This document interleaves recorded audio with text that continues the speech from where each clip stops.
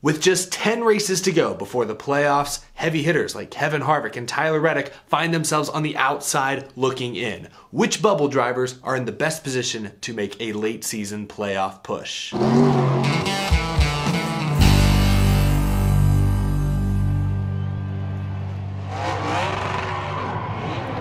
How's it going, y'all? My name is Eric. Welcome to Out of the Groove. It's been a busy week on this channel. We've talked history, ranking the best drivers since the year 2000. We've talked hypotheticals. I gave y'all some of my bold, silly season predictions. Today on Out of the Groove, we're talking about the here and now, what's directly in front of us over these next 10 weeks. The final push towards the playoffs, 10 regular season races to go, beginning this weekend at Nashville Superspeedway. We're gonna take a look at the current playoff grid and discuss which bubble drivers have the best shot at pointing their way in, potentially, or winning their way in over the next 10 weeks. First off, if you're new to the channel, be sure to hit that subscribe button so you don't miss any future NASCAR content. All right, yes, there's a lot of names and numbers in front of y'all right here, but this is the current NASCAR Cup Series playoff picture. All the way off to the left there, you have the regular season standings. Chase Elliott still holds a slim lead over there, but beneath me and all around me here is how the playoff grid currently stacks up. You've got guys like Ross Chastain leading the way with 13 playoff points to his credit. All 12 different winners are highlighted in yellow. That's right, 12 different winners through the first 16 races. I don't know if we'll get to 16 different winners, but by golly, we may get close. Anyway, the drivers I want to focus on are the names right there underneath me, the bubble drivers as I call them. I want to start off with Ryan Blaney. He is currently plus 95. He did win the All-Star race, but he hasn't won a points-paying race, so he's not technically locked in with a win. But considering his point situation and considering the tracks we have coming up over these next couple months, I'd say he's virtually a lock. We know how great he is at super speedways. We've got 2 of those. He's also a pretty good road racer. We've got 3 more of those before the playoffs. He's also been very good at short, flat ovals this season. He led over 100 laps at both Richmond and Phoenix. He also led 12 laps at Gateway and a handful at Martinsville as well. I mention that because New Hampshire is coming up. He could be a serious contender there. And don't forget, Ryan Blaney won at Michigan last year. They'll race there in a few weeks. You know, Michigan's probably going to race a little differently this year with a completely different car and rules package, but that's still worth mentioning as well. So between the tracks we have coming up and how many points he's currently accumulated, I'd say Ryan Blaney's virtually a lock. I wouldn't be too worried if I'm a Blaney fan. Let's talk about the guy right below him there. Martin Truex Jr. is plus 65. That sounds great, right? Look, I still feel really good about Martin Truex Jr. He's in the championship for nearly every year. I trust he and James Small will figure it out. They'll make the playoffs and they'll likely make a deep run. But I do have some questions, like, what the heck happened at Martinsville in April? What the heck happened at Sonoma a couple weeks ago? These are tracks that Martin Truex Jr. practically owns, and in both cases, they weren't just uncompetitive, they were bad for the most part. I find this stat remarkable. Truex has only 1 top 5 in the past 2 months, and it was at Talladega.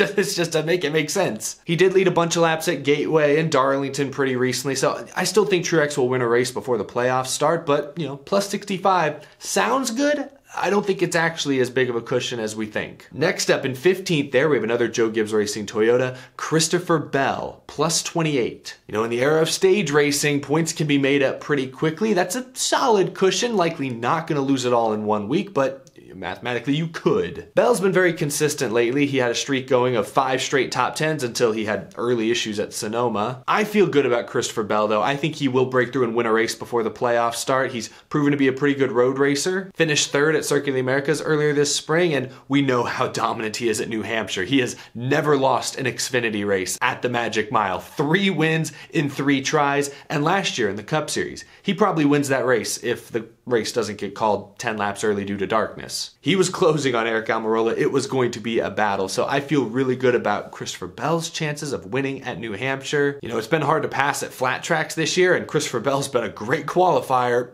Gosh, he may lead every lap later this summer. Let's keep going. The last guy in, as they sit currently, is Aric Almirola, plus 7. Just 16 races in, Almirola has already matched his top 5 total from last season, 2, and his top 10 total from last season, 5. So he's been more consistent this year. He's looked a little more like the Aric Almirola we've grown accustomed to seeing, but he's not leading laps. He's not contending for wins. He's led a grand total of 6 laps this year, and they all were in that Atlanta Superspeedway race. So Looking at where Eric Almirola sits on the playoff grid right now, you look at some of the heavy hitters behind him we'll talk about in a second, like Kevin Harvick, like Tyler Reddick. I'd even throw Austin Dillon or Eric Jones into the mix there, or Bubba Wallace at a super speedway. I don't think Eric Almirola is capable of pointing his way in. Like, I don't see him going up and catching Martin Truex Jr. or heck, certainly not Ryan Blaney. And I think at least one guy behind him currently in points is going to get a win and vault past him. So Eric Almirola needs to win. To me, it's going to have to come at a super speedway. His first 2 Cup wins were both on super speedways. He did win New Hampshire last year, and that is coming up, but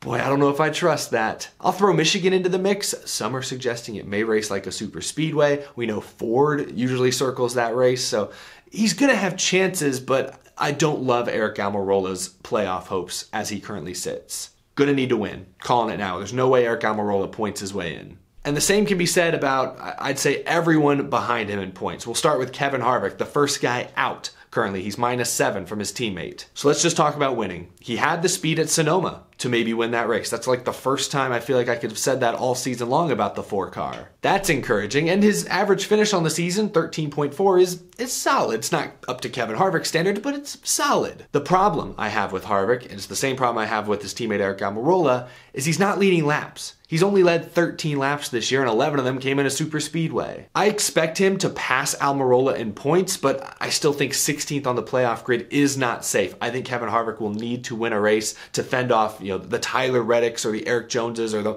Bubba Wallaces behind him. I'm encouraged by the speed I saw at Sonoma. There are a few more road courses coming up, but we have not seen consistent speed out of SHR in 2 years. That concerns me. There's a pretty big gap back to Tyler Reddick, 18th on the playoff grid, currently 42 points out. I don't know that he points his way in, so if it wasn't already obvious, he needs to win. And man, Tyler Reddick, what more can be said? He's been so close this year. That Bristol dirt finish still makes my stomach churn. The good thing about Reddick, though, compared to the last couple of guys I've talked about, is that he's led a ton of laps this year. I think Tyler Reddick could win anywhere. Road course, intermediate, super speedway, he's got a chance. He's led 249 laps this year. They've had more than their fair share of issues. They've broken parts, they've blown tires, blown motors, been crashed late. They've had tons of things go wrong this year. Some of it has been self-inflicted. Even the drivers made mistakes like at Sonoma, but they do have decent speed.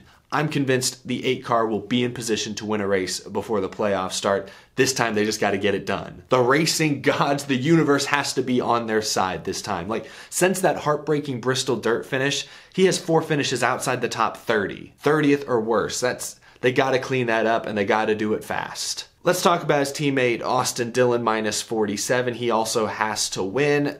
You got to look at the super speedways. I'd say intermediates, but we don't really have any traditional intermediates left aside from maybe Michigan or Nashville this weekend if you count that. Unlike his teammate Tyler Reddick, I have not seen consistent winning speed out of the 3 car. I mentioned Reddick's led 250 laps or whatever. Austin Dillon's led 2. Look, he almost won the Coke 600. He pit for tires, had a tremendous restart at the end there, but I don't think he'll get many more of those opportunities. And we know he's not a great road racer. We got 3 more of those coming up. I don't feel great about Austin Dillon's chances. I'm sorry. I do want to talk about a few more drivers, 20th in points on back, starting with Eric Jones. He's 55 points out. His best shot to win is a super speedway as well, but I've said for a long time that Eric Jones is a criminally underrated super speedway racer. He's got a couple wins, or he won the Bud Shootout, whatever it's called, the Clash a couple of years ago, and the summer race in 2018. But this year at Talladega, he led a bunch of laps. He was leading on the white flag and finished 6th. So I think he'll be in contention at one of or both of the super speedway races left in this regular season. Just got to bring it home this time. Michael McDowell, 21st. He is 93 points out.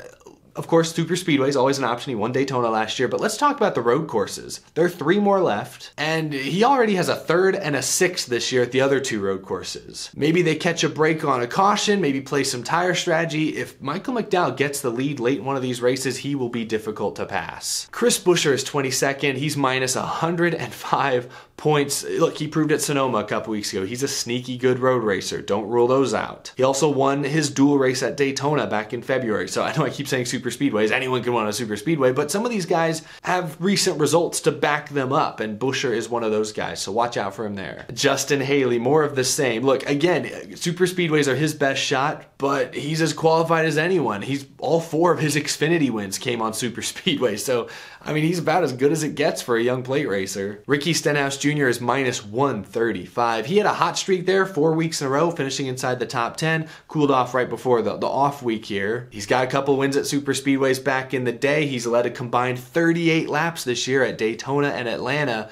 He could very well be in contention. And the last guy I want to mention is Bubba Wallace. Well outside the realm of pointing his way in, he needs a win. He's won at Talladega before, second in this year's Daytona 500. We know he's a great super speedway racer, but that team also showed some great speed at Kansas, and I'd even say Charlotte earlier this year, a couple of traditional mile-and-a-halfs. That got me kind of excited until I realized we don't have any traditional mile-and-a-halfs left until the playoffs. I think his best shot is a super speedway as well. One more look at the playoff grid as things stand. Currently 16 races in, 10 to go until the playoffs begin. Leave a comment down below. Which driver we talked about here today has the best chance of making a late season playoff push and sneaking their way into the top 16, either with a win or maybe somehow on points. Share your thoughts down in the comment section below. Thanks for watching. Again, if you're new to the channel, hit that subscribe button. We talk NASCAR almost every single day here on this channel. News, predictions, rumors, race recaps, and much more. And as always, a big thank you to my Patreon supporters. Your support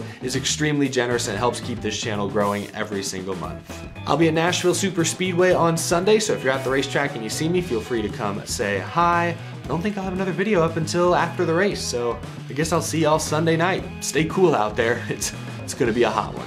Thanks for watching.